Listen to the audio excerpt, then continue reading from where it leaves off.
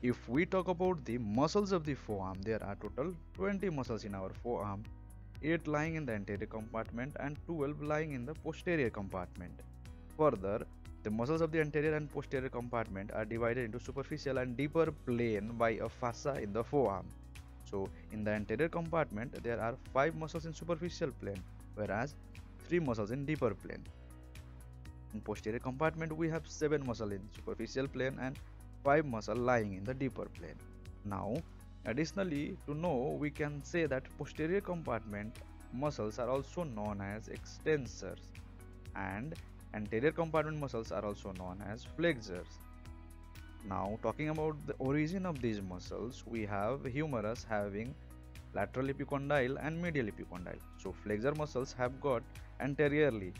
This medial epicondyle has a common flexor origin, whereas posteriorly from the humerus, the lateral epicondyle of the humerus, these extensor muscles get their origination. And dominantly, extensor muscles are supplied by the radial nerve, whereas flexor muscles are supplied by the median and ulnar nerve.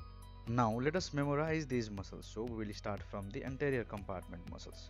5 in superficial, 3 in deeper layer. So we have this medial epicondyle and from there these flexor muscles are originating. We have pronator teres, flexor carpi radialis, palmaris longus, flexor carpi ulnaris, and we have the flexor digitorum superficialis. If you are still unable to memorize these muscles, then you can use your palm of left hand, putting it over your right forearm like this below your elbow, and each finger will denote these muscles. Thumb will denote the pronator teres, flexor carpi radialis will be denoted by your forefinger, middle finger as being longer will denote the palmaris longus, whereas the ring finger will denote the flexor digitorum superficialis, but lying in a deeper plane than these 4 muscles, and the muscle towards the ulnar side will denote the flexor carpi ulnaris. Now let us memorize the deeper 3 muscles. As we have superficialis muscle in superficial layer, we will have this profundus muscle in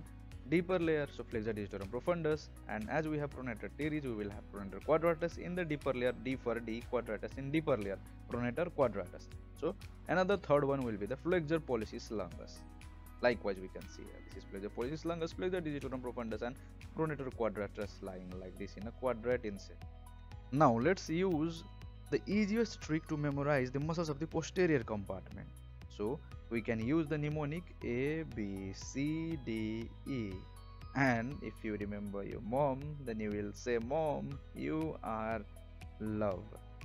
So let's begin it now. Stay focused, and if you write it down along with us, or you are listening to us with your intense focus, you will never ever forget it. So through this E, we can write extensors, as this is the extensor group of muscles. So we will write it for 5 times.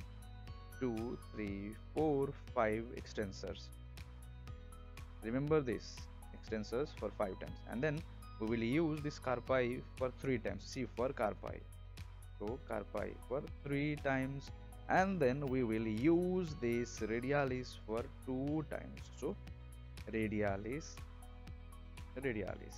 And then L for longus and B for brevis. Simple as that, longus and brevis, just like that. And then U for ulnaris. So this will be the extensor carpi ulnaris. And now we will use this D for 2 times. So extensor digiti, M for mom, so minimi, we will use that also. And then we will have another D for extensor digitorum itself, just like that, only extensor digitorum. Now what are the 2 muscles of the superficial plane then? A for anconius and 7th B for brachioradialis. So this is it. Now if you are focused enough, you will never ever forget the muscles of the superficial plane of the posterior compartment. Now let's talk about the muscles of the deeper plane of the posterior compartment. So we have these muscles right here. We have the supinator, abductor pollicis longus, extensor pollicis brevis and longus, and then we have this extensor indicis right here. So these are the muscles of the deeper layer of the posterior compartment, which will be remembered through the mnemonic E cube sap, or we can say it as E sap. So here we have three E's, means three extensors. So extensor indicis and extensor pollicis longus and brevis. So easy to remember, extensor, pollicis longus and brevis. Now these are three E's. So there is one muscle called as supinator muscle, see here, and we have another abductor pollicis longus, so AP, that is for abductor pollicis longus. Simple as that.